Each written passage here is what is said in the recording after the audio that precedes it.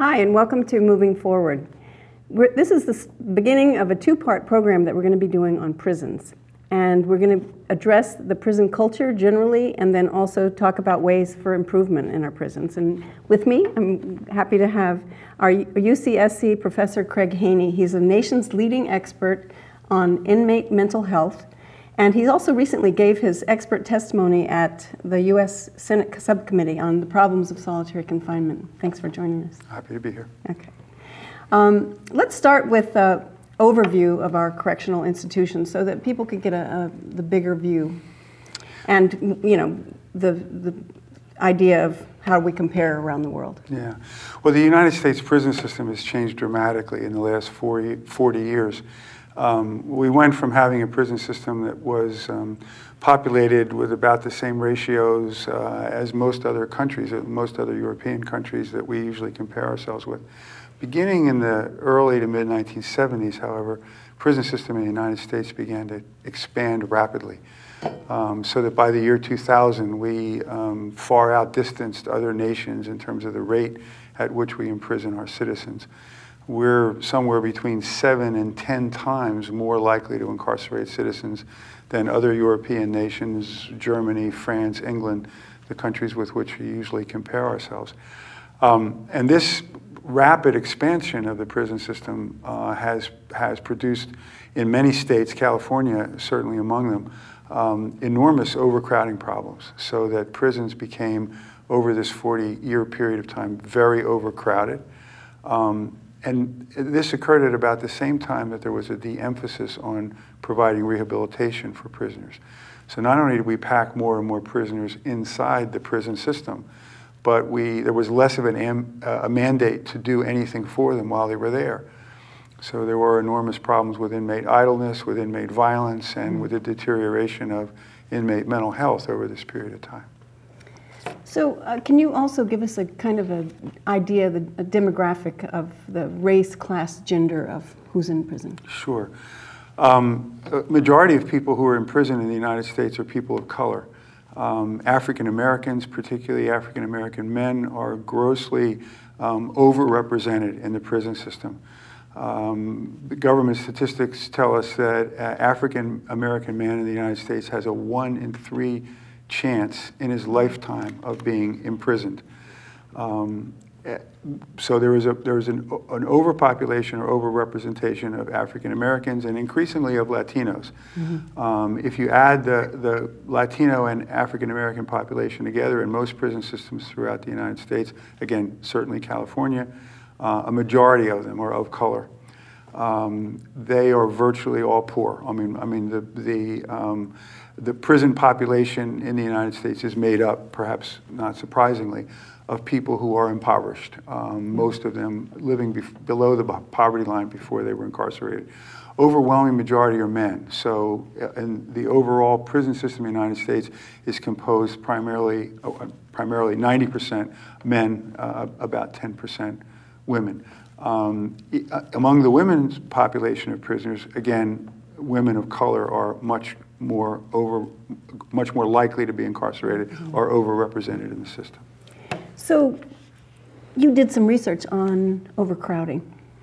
Can you talk a little bit about that and what you found and what's being done? Because you did inform the Supreme Court about a decision that was made? Yes, I've been working on a case with a group of lawyers and some other experts for about 20 years, a case that was started in the early 1990s, looking at the treatment of mentally ill prisoners in California. Now, the California prison system, even in 1990, was already overcrowded, was already significantly overcrowded. But it continued to get more and more overcrowded over time. So at the same time that we were trying to improve the treatment of services provided for mentally ill prisoners, of whom there were large numbers, about 20 to 25% of the people who are in prison are mentally ill. They were not getting good services in California. We took the prison system to court. A federal court ordered the prison system to improve the mental health treatment of the prisoners in the mid-1990s. The prison system, I think, made a good faith effort to attempt to do this, but they simply couldn't, because at the same time they were trying to improve mental health care, the system was getting increasingly overcrowded, overrun with prisoners. So finally we went back to court and said, look, the system can't provide constitutionally adequate mental health care, or medical care for that matter, because it's so overcrowded. And the only way we can fix the mental health care and the medical care is to reduce the overall population, to give the prison system a chance to actually manage the prisoner population and provide them with the services they need. And in 2011, the Supreme Court agreed and ordered the state of California to reduce the population of prisoners by a number of 40,000. So it was a very significant court order, forcing the system to actually change in very dramatic ways. And we've got the crime rate going down, but incarceration going up. And how does this play into really important propositions that we've got coming up in November? Proposition 36. How does this amend the three strikes? Well, it's interesting that what's happened over this 40-year period of time that I'm talking about is that the crime rate, which for a period of time was increasing, actually in the 1990s began to go down. Prison incarceration rates continued to go up. So we decoupled the crime rate from the rate of incarceration, and prison, in a sense, became its own entity, just kind of expanding and operating independent of the crime rate. And during that period of time, one of the things that many states did, and California was among them, was to pass much harsher sentencing laws, including what you alluded to, something called three strikes. Now, California's three strikes law was the harshest, most draconian in the country, because it allowed for a lifetime or life sentence on the third strike, which is what most of the third strike laws did. But California's allowed that third strike to be a nonviolent crime. So there were and are people being sent to prison for life in California on a third strike, which are nonviolent, petty, relatively trivial kinds of crimes. I mean, you may have read the stories of people stealing socks or pizzas or a videotape. So the proposition really is designed to remedy what I think most experts believe is a misapplication of this concept. The concept being that states have a right to incarcerate people for life if they're repeated felons, if that's what they choose to do. But that last strike, the crime for which they are being sent to prison for life, ought to at least be a serious crime. And that's what Proposition 36 is designed to do. And how would you vote? I mean, and in your expert opinion, you can give your opinion. Well, I think I think that the three strikes law was really intended to protect the public from serious violent crime. And I think this proposition actually brings it closer to the actual spirit of the law. So I think there's good reason to support it. It also would save California taxpayers a great deal of money at a time when the prison system is still very overcrowded. It really doesn't make sense, not only from a public safety perspective, but also from an economics perspective, to have people incarcerated for the rest of their life on the basis of having committed a trivial crime. And this proposition is designed to address that, and I think address it in an effective way. Well, good. It seems like something that we certainly need to change that, given that it is so discriminatory too. I mean, it seems like it was the discretion of the DAs and so forth. But we have to keep moving along. So we're gonna, let's focus on the solitary confinement, because this is a very big issue for you and work that you've done for a good deal of your life to work with individuals in solitary and to do investigation. And it's a very troubling issue, and it's one that when you look at the history of it, that we had an understanding here in the United States that we should end solitary confinement in the 1890s, and it's just as extraordinary that we're here. And this, we're just creating more of these prisons that are supermaxes. That's the term for prisons that are predominantly or all solitary confinement.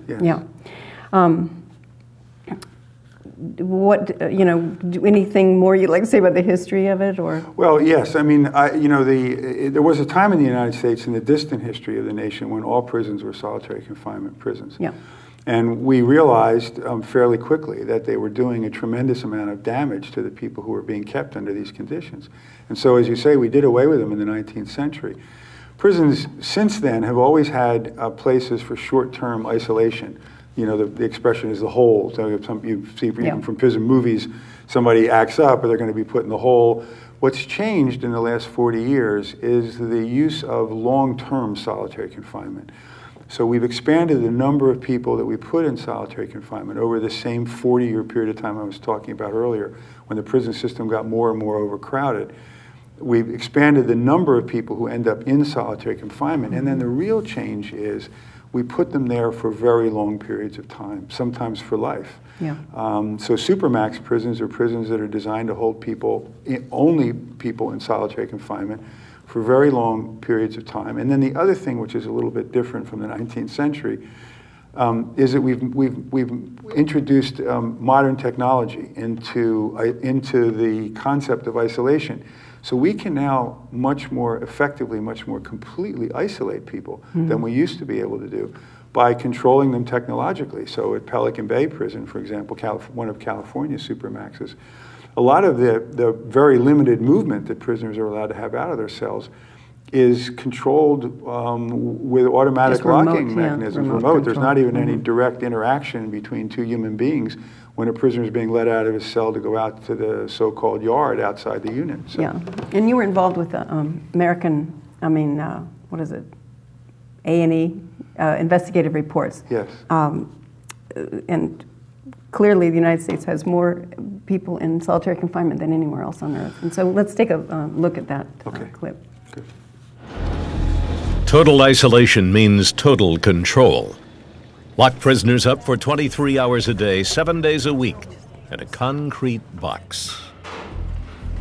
Keep them there continuously, so they can't attack other inmates or staff. Across the United States, this is the regime in more and more maximum security prisons. For prisoners in these facilities, this is as close as they will get to the outside world.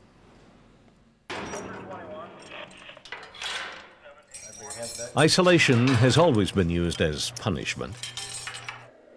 But high-tech supermax prisons are dedicated to isolating hundreds of inmates. The National Institute of Corrections estimates that there are up to 100,000 inmates held in similar conditions across the country. Being confined to a little pod, we're only eight different cells, 8 other inmates, and a small activity yard to where you don't see nobody, it's like an isolation. Being in the cell, it is stressful. When you only communicate through letters, or when you only communicate for, say, like an hour or hour and a half through glass. Human beings, human beings need physical contact. We treat it no different than dogs. In 1995, a group of prisoners claimed these conditions, combined with the lack of contact with other inmates and the almost 23 hours spent isolated in a cell, amounted to cruel and unusual punishment. The prisoners' main complaint had to do with the conditions of confinement. In particular, they alleged brutality of the guards, inadequate medical care, inadequate psychiatric care, and oppressive conditions within the security housing unit, the SHU unit. Craig Haney, a psychologist with extensive experience in prisons, was sent to interview 100 randomly chosen inmates. I was struck when I went to Pelican Bay by what appeared to be a very high number of mentally ill prisoners who were housed in the security housing unit. Haney immediately recommended that an expert in psychiatry, Dr. Stuart Gracian, be called in. Altogether, at Pelican Bay, I interviewed, I think it was 50 inmates. And I documented 17 cases of an acute reactive psychosis caused by the conditions of solitary confinement. In a landmark decision, federal court judge Felton Henderson stated that conditions at Pelican Bay SHU pushed the boundaries of what the human mind could psychologically tolerate.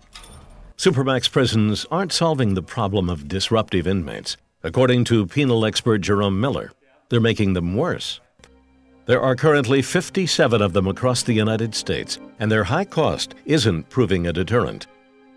The average cost per inmate per cell is $50,000, almost double the cost of keeping an inmate in a regular prison.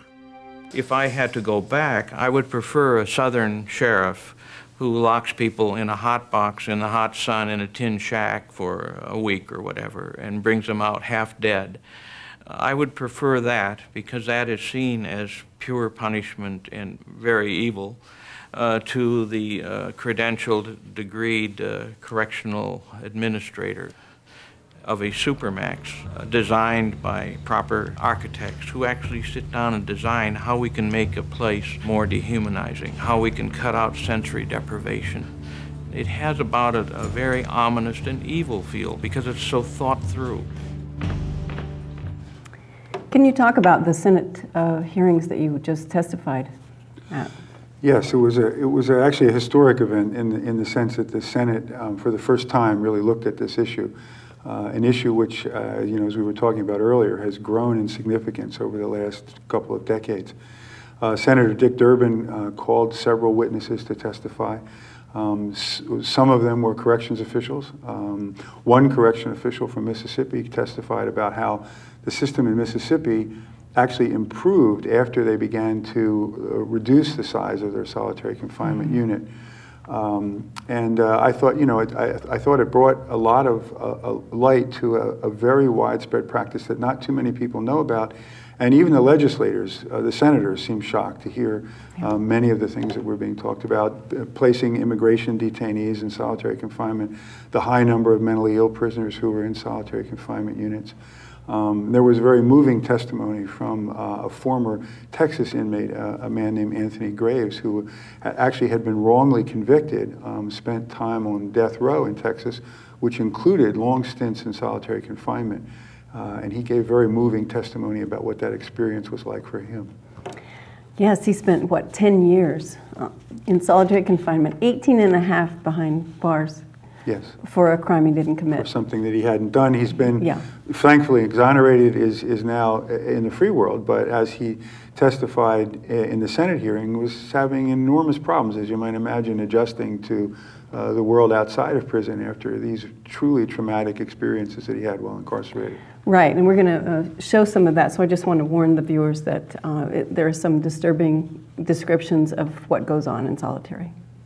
My experience was hell. I always liken it to something that you would consider to be your worst nightmare. I had to go through that experience every day for 18 and a half years, and it was just no way to live. Down there, and what I mean by that is that for some reason we feel that we have to punish people. The sentence isn't enough. So when I was down there, I mean, I witnessed guys just, going insane. I witnessed officers doing things that they just felt that they had to do. Otherwise, they would be considered to be soft with the inmates. So it's just it's a culture of madness, and it's designed to drive those guys totally insane. I watch men literally self-mutilate themselves. They have to be put on razor restrictions because if they're given a razor, they will cut their own throat, their own neck, whatever they could cut at on their bodies. They just stand there in front of you and cut themselves. And this one man in particular that I watched do this, they took him over to what they call the psychiatric ward. A few days later, he hung himself. All because of the conditions. There's a man right there sitting on Texas death row right now who's housed in solitary confinement, pulled his eye out and swallowed it. All because of the conditions. Solitary confinement dehumanizes us all. As I say, there's a culture of madness down there, and officers feel that, as a matter of fact, I spoke with one officer, and I asked him, I said, man, why do you treat people the way you treat them down here? He said, man, because I feel like I'm doing society a favor, So that's the kind of attitude to have toward the inmates. I mean, what has happened to our country? Well, we're treating each other like that. We have definitely crossed the line when it comes to punishment, crime and punishment. The guy gets sentenced at his initial trial, and then he goes and gets sentenced while he's down there to punishment and torture. And we laugh when we was down there. We hear people talking about other countries' human rights, and you're sitting here torturing us. I mean, we have an opportunity to educate a mass of people that are incarcerated and move this thing toward positiveness so that when they come out, there's no recidivism anymore. But yet we are so ingrained in punishment because it's our culture, and it stems from our past. You know, this is the way we was treated before. I knew that I wasn't a murderer, and that I was a father, I was a son, I was a brother. You know, I was many things, but I was not a murderer. And so I said to myself, you know, they have taken my freedom, but the things that they can't take from me, I'm not going to give them. And they couldn't take my dignity. They couldn't take who I was as a man. And I was not going to allow them to define me by their labels. I knew I was Anthony Graves, and I was not a murderer. I was my mother's child, someone that they kidnapped and put on death row and tried to murder. So I was defiant in not giving something that they couldn't take from me. And that kept me sane. I think it's compelling what keeps people sane in these situations, and you know, it's just so fascinating to me what kind of thing. I know in the testimony itself he mentioned religion was important to him, that his belief was important to him, and it's just, you know, how the human spirit can, you know, triumph in that at all, Yes. Or maintain sanity at all. Well, Anthony is an extraordinary person, Yeah. and you know, unfortunately, there are people who don't make it through that experience with their sanity intact, and you know, with the obvious faculties intact that he still possesses. You know, Anthony's case is unusual in the sense that he got out because he was exonerated, but it's not unusual in the sense that many people, the majority of people who are in solitary confinement, someday do get out. And I think his testimony and his story underscores the importance of all of us thinking about the consequences of these things, the consequences of these conditions and this kind of treatment for people once they're released. We don't do a very good job in this society providing transitional services. So if people come out of these terrible places where they have not had any real human social interaction, any meaningful contact. Yeah, you know, the for guys years at a time. Years at a time. They don't. They show them a video, right? They show them a little video to explain to them what the social world is like before they get out, Yep. and then they take them to a bus out. station and put them on a bus to wherever it is they're going to be. They're going to be on parole. And not surprisingly, a lot of people have a very difficult time making that transition. Yeah. And you know, it's interesting. One of the things that I think came out of the Senate testimony is the sense in which we are, as a nation, beginning to rethink this practice. Some of it's being spurred by economics. Some of it's being spurred by the fact that solitary confinement is very expensive. Yeah. And if it doesn't work, if it doesn't do anything positive, and in fact, if there's evidence, and I think there is, that it does more harm than good, then this is one of the things, one of the correctional practices that's being rethought. There are other countries that approach this issue differently. We're not the only country that has people in prison, and not the only country that has people in prison who sometimes misbehave when they're in prison. But other places approach this problem by giving those prisoners more services, more attention, more activity, to try to get to the underlying cause of their whatever kinds of problems they're having in prison. It's a cost-effective way to do it, because if you cure the problem rather than make the problem worse, then it goes away, and it's a much less expensive way of keeping inmates incarcerated than the very expensive practice of putting them in solitary confinement, which oftentimes damages them. So in England, I know they have had excellent work to try to minimize the number of people in solitary, and the article Hellhole I thought was really an excellent article from the New Yorker that was, and it was interesting. What struck me was a line in there about how everyone's identity is socially created. It's through your relationships that you understand yourself. And I just thought that was, it's an interesting concept It's the most profoundly harmful aspect of solitary confinement is that it takes prisoners out of the environment in which their identity is maintained. Yeah. It's the greatest threat to sanity for prisoners. It's why the highest rate of suicide is in isolation units in American prisons. Because when prisoners are denied the opportunity to have meaningful social interaction, many of them lose a sense of who they are, and they lose a sense of the purpose of their existence. And once that happens, once that kind of depression envelops them and that sense of hopelessness because they're not connected to anybody anymore and they have sort of forgotten who they are in the world, many of them resort to the most desperate kinds of measures. And so are there any, we've got the Proposition 36 coming up in the election that we can work on, but are there other ones that are working on solitary confinement in particular? Well, there aren't any propositions dealing with solitary confinement, but there's a movement across the country, really. The Senate hearing is part of it. Is there a website or something that you could? The American Civil Liberties Union has a national prison project. Yeah, we have that link. They have an excellent website. There's another website called Solitary Watch, which is a website where there's a lot of information about solitary confinement. There's exchange. A lot of people are writing on that website, and so there's people are sharing information about what's going on in different states. A number of states are actually reducing their use or reliance on solitary confinement. I mentioned Mississippi. Maine is another place.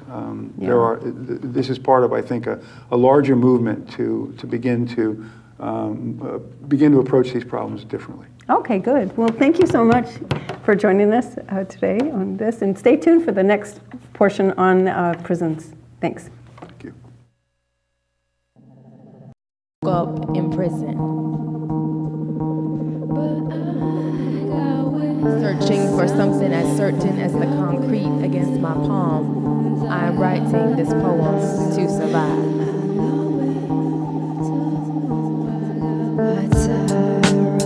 Revolutions to kite strings, so when my daughters are raised to be kings, they can remember that the mind of a child is closest to God. I tie evolution to my wings, so when my daughters are caged, they sing freedom into kingdoms and remember feathers break concrete. See, I am the we I dreamed of. We are the ones weaving freedom into new tongues. I tie revolutions to Kite strings, so when my daughters are raised to be kings, they can remember that the mind of a child is closest to God, even though the CIA killed Jesus Christ. See, I am inside the light like you are, and we are the fight that turns lack of possibility into less strange realities. When the soil had no hope for I reclaimed hope into a middle name. My birth certificate now right. I was born at the wrong place at the wrong time and got caught standing stranded